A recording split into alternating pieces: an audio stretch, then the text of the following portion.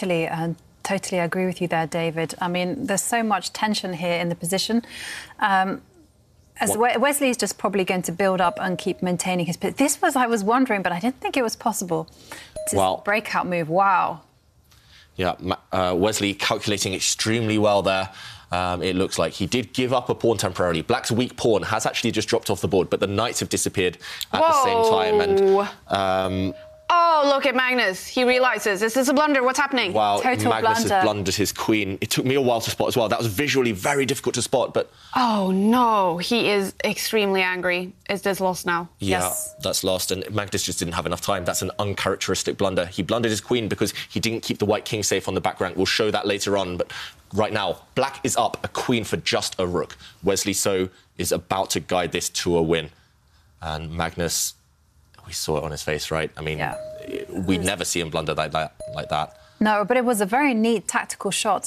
Didn't come naturally. And, well, there you can see here, world champion is just furious with himself. There's just nothing to do here. I mean, just one rook is totally insufficient against the black queen. And the black queen passive for now, but over the next few moves, she's going to get active. Yeah, I mean, she's going to overwhelm the white rooks. There's a big threat right now that you can just take the pawn. And, well, Wesley playing super safe. He doesn't give Magnus any chances whatsoever. And there's nothing that the white rooks can do. Yeah, white's rooks are stuck passive defending one of their own pawns. Magnus, he's just going to hope that Wesley maybe panics under time pressure. But look at that. The queens are so versatile, so agile. Black's queen, she retreats, she steps back, but she attacks a pawn in the middle, attacks a pawn in the centre. And Wesley can just take a pawn with his queen if he wants right now. No real risk in this position for Wesley. So, yeah, this one it's almost game over. But the clock is the only thing that could turn this around for Magnus right now, retreating his rooks. And at least he has one pawn alive on that left side. Maybe in a dream world, Magnus can push that pawn forward and cause some nuisance. Wesley says no, he's going to go for the counter-attack. And, yeah, I mean, what we're going to see now is the rook and the queen aligned together to create... And now you can just simply go rook takes pawn, or is that not working? There are some tricks in the position. I think Wesley can just play rook takes pawn right now. Magnus, he's getting ready to resign. Wesley finishing this one off with a nice trick. And we'll just see a set of rook trades. Black will stop white's pawn. Magnus, he's getting ready to resign now. Black's queen stopping white's pawn. That's the last glimmer of hope. No more counterplay for white.